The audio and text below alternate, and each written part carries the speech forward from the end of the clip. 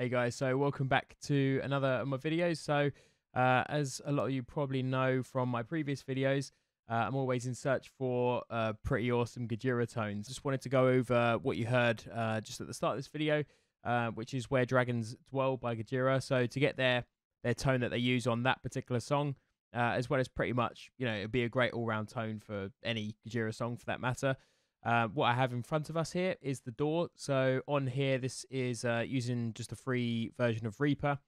I've got the left track, as you can see there, and I've also got the right track. I record once on the left pan, and then I re-record it and have that second track routed 100% right. So it's 100% left, 100% right. So to start off with, on the left track, I'll run you through the VSTs. So if you go to the Effects tab right here, okay, so as always, we have the G-Tune plugin, which is just the guitar tuner there.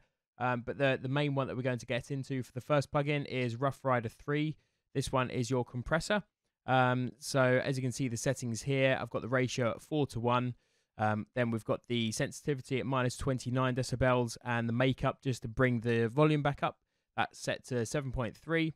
And we want the attack and the release to be like as quick as possible. We don't want any delay on that with the compression. Now, the Fortin Cali suite is the amp that I'm using, or the virtual amp rather, that I'm using on this example. This, as mentioned, will work both with the Architect Gojira and also the Fortin Cali, so it doesn't really matter too much. It's more about the EQing and that side of things, and also the IR responses, the impulse responses, which I'll show you in a second. You'll be able to see the settings here.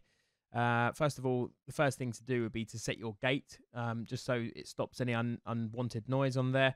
So that's the first thing you do. Also, I've set it to mono, and also the oversampling is set to high. I know that on the Architect Gojira, they don't have this option, so just leave it as is. Be able to see the master, I've got that to 6. Then I've got the thump, which, in fact, let me just make this bigger. There we go. It's a bit better. So, yeah, so we have the thump set to the right-hand side. The presence just above 4, and the hair option, this would be on the Fortin Cali. Set that right in the middle. The bass is at 3, so we want to keep the bass fairly low. And the middle is set to 4. Violence is set to left, and treble is at 4.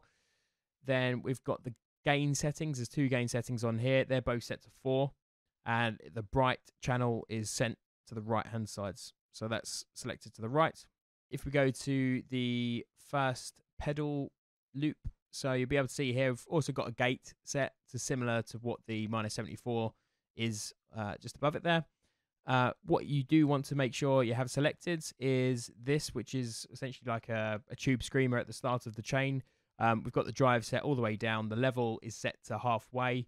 And again, the tone is just below halfway again. Now, where it gets interesting, once we've got this set up, as you'll notice on the cabinet part of the Fortin or Architect Gojira, then you'll actually see that we've turned the cabs off. And this is the most important thing, I think, with this particular tone. You want to use the Ignite NAD IR, which we're going to get onto in a second, because we're going to use custom impulse responses that will shape the overall tone of the amp setting that we're trying to get. Now, on here, I've got, what I will do actually is link these in the description for you. So we have a left channel, and also we have a right one. So we're blending 2 impulse responses, which an impulse response is pretty much like a capture of a cabinet. So what we have here, we have the Guitar Hack Original Center on the left. So that would be a part of the Guitar Hack Impulse package. So I'll link that in the description. And also on the right-hand side, there's this from Master Sirius, which is based upon a 5150 cab, and it sounds pretty sick. Like it's pretty spot on, to be honest. So if you're looking for that from Master Sirius album sound, you can balance that pretty much 100% to that impulse response, and it will sound like for like pretty much. You can see here in the middle, this is the balance, and you can actually balance how much of the left and how much of the right you want to be in the overall tone. And I've got that set to 18% left. Something to note, which will change the tone, is the high pass and the low pass settings. So take a look here. You'll be able to see it's 84 Hertz for the high pass, 11 kilohertz for the low pass, resonance 0, delay 0. And then on the right-hand channel, which is the from Master Sirius side, we've got the delay at 0, resonance 0, low pass 8.8 kilohertz, and the high pass is 133 hertz. Next thing that we get onto here, this would be the rear EQs. So what we've simply done here, we've got a 4-way filter, 3 of which are selected, so the third one isn't actually used. You'll be able to see the number 1 we've set to a high pass, and this just cuts out the bassy end of the spectrum. Then the second one, so this one here, this is a band, so make sure you select band.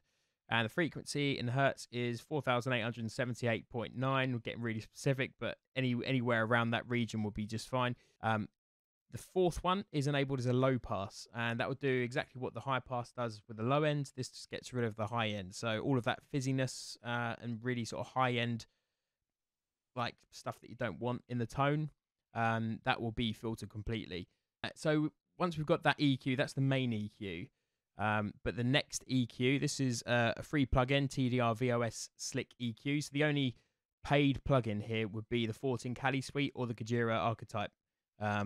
So they're the only paid ones. So with the Tdr-Vos Slick EQ, we've got it on the HF tilt setting. I don't believe it's changed any more than what this preset is. This is getting to the end of the chain now, which would be delay effects, reverb. What we'll be able to see here, this is Aural River. It's like one of my best plugins, actually. What you'll be able to see here, we've got that at the default tab. We've got the variation types, which is the ER variation at 3 and the reverb variation at 5.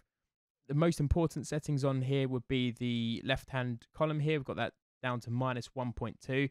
The reason for this is just so that it's not too wet in the chain. Instead, it's keeping it fairly on point, because with Gojira especially, they do play very, very quickly, and you want to capture all of those sort of picking sounds as opposed to it just fading into the mix too much. So keep that no more than around 1.2.